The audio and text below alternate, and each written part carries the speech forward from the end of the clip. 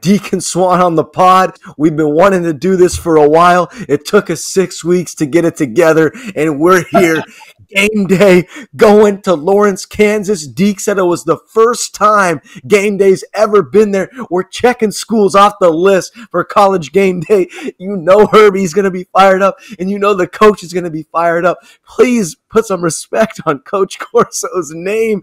Get him some coffee and ready to rock for 3 hours. I want to start off with, you can see on the screen, Deke's picks. I call him Deke for y'all don't know. My dad loves him. He calls him Deke as well. But 59-31-2. That is his record against the spread. Now, Deke is excellent at mental math. I am not. We will not reference an audio message that I sent him a couple weeks ago about some terrible mental math. But I think this is around, if I can remember, we'll have to clarify, 68% clip. I mean, this is insane. 65, 65. This is a rate where Deke is in an echelon to where this is no joke, ladies and gentlemen. He's winning people money. We've wanted to do this for multiple years. We're finally tracking his picks, and it's awesome to see him succeed like this because this is a phenomenal record. Little TCU Horned Frogs, Jayhawks. We got the spread at -7. I'm going to toss this over to Deke. We're going to get all of his picks. I'm going to jump in with some games that I want to talk about. We got some of the games listed up on the screen, but we are here right for Deke's against the spread picks. All right, Deke, what are we looking at in this game? I know the crowd's going to be jumping with game day. I know. Hey, Pat McAfee, the insurgent blood into game day has really got their set absolutely pumped up. I mean, the App State stuff with Luke Combs was absolutely electric. He's been awesome on the show. You know, I was able to grab this line on open when it started at TCU -5. I talked to you and Poon both on Sunday saying, you know, when these lines come out in the afternoon, sometimes that might be the best spot for you to be able to grab it. In this case, I was looking for this line to be closer to double digits. So the fact that it came out well under a touchdown to me just felt like absolutely the right side to take. And lo and behold, look at what's happened over the course of this week. It's already creeped up to 7.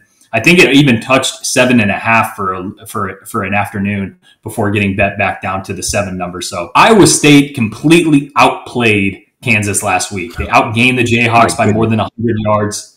They held the offense to 213 total yards. They just could not convert in the kicking game.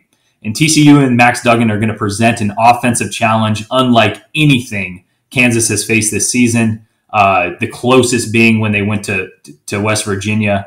But I have a hard time seeing the Jayhawks stay with TCU after halftime. I have a feeling this game is going to have some fireworks, leaning over in the game, as I do almost every week that Kansas plays a competent offense, as I just don't see their defense ever stop anybody. But like I said earlier off the jump, I kind of have always liked this spot for TCU. The fact that I got them at -5, I still think they're a solid play at -7. I think they win the game by 2 scores or more. So that's kind of what I'm seeing in the game.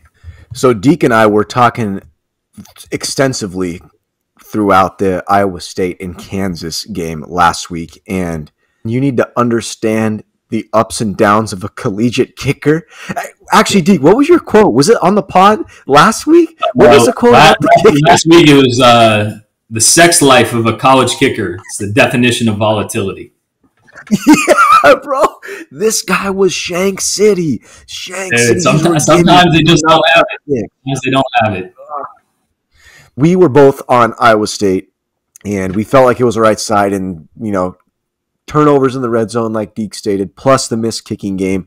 And if any of you had caught the TCU-Oklahoma game in the morning earlier, dude, Max Duggan with Sonny Dykes is a combo.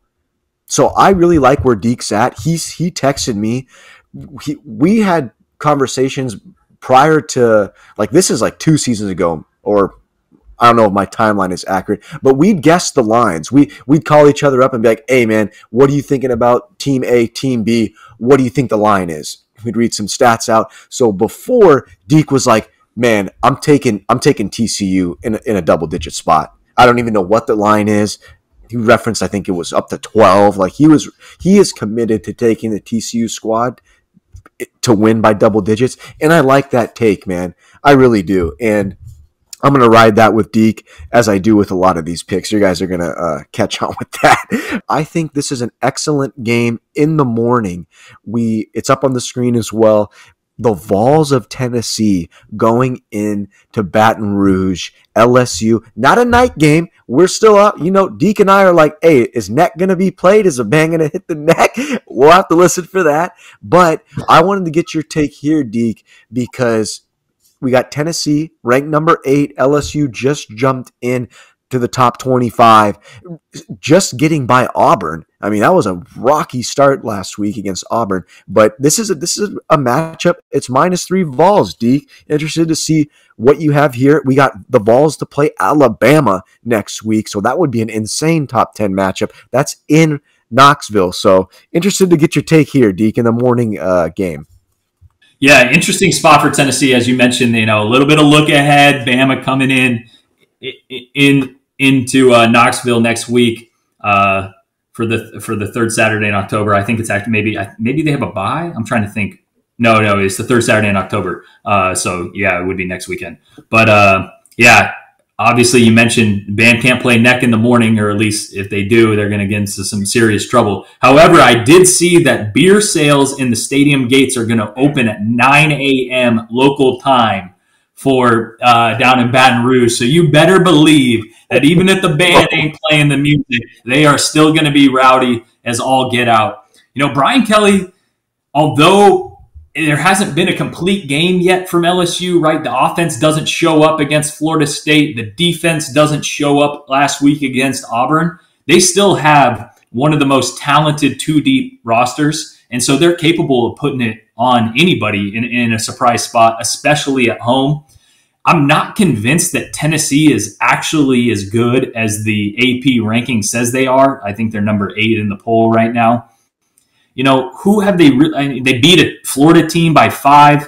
A Florida team that's really struggled to score. They gave up 33 in that spot, and then they beat a backup QB on the road in Pittsburgh in overtime. And you can make the argument that really they kind of got bailed out in that spot too. But the one bright spot for Tennessee has been the play of Hendon Hooker. It was elite last season. It's been just as good this year. I don't know what happened between the Hendon Hooker that played for Virginia Tech in 2019 versus what we've seen in 2021 and 2022 for Tennessee. It does not look like the same player at all. He may have played himself into a draft board come next April. That's how well Hendon Hooker has played, how efficient he has been, and he doesn't turn the ball over. And anytime you do not turn the ball over in the college game, you give yourself a chance to win. So we got a short number here on the road in a conference game in a hostile environment. It's a stay away spot for me on the line. I saw the total in this game. I think I saw it sitting in the low 60s. Be interesting to see. You're either going to get two LSUs, right? You're either going to get the LSU who can't stop anybody and Tennessee's going to put up 45, or you're going to get the LSU defense who stands tall, in which case then I think you might get a lower scoring game. So kind of pick your game script accordingly. You'll know early what kind of game it is, in my opinion. You'll know by the end of the first quarter whether or not LSU's defense came to play or they did not. And then maybe you could look at a live bet scenario on what the total is. So we got number 11 Utah at number 18 UCLA. Utah -3.5. I had an incorrect pick last week. I was very high on those Huskies. Deke said, hold on the pod last week on those Friday nights when you're catching that 3.5, a road favorite. Be careful. Friday nights like that, they seem to take your money, and that's exactly what happened. UCLA had it rolling, and they beat the Huskies. I was incorrect. I'm interested to see. This is a big-time game in the Pac-12. Whittingham, Chip Kelly, Deke. Do you have a play? What's your take here?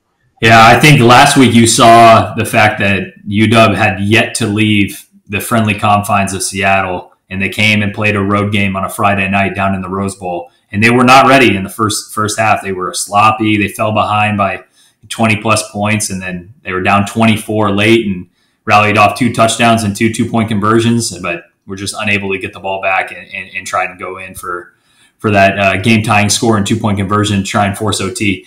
DTR was electric in the matchup against UW. Obviously, he does the little shimmy shake, easy score down at the goal line to kind of bust that game wide open.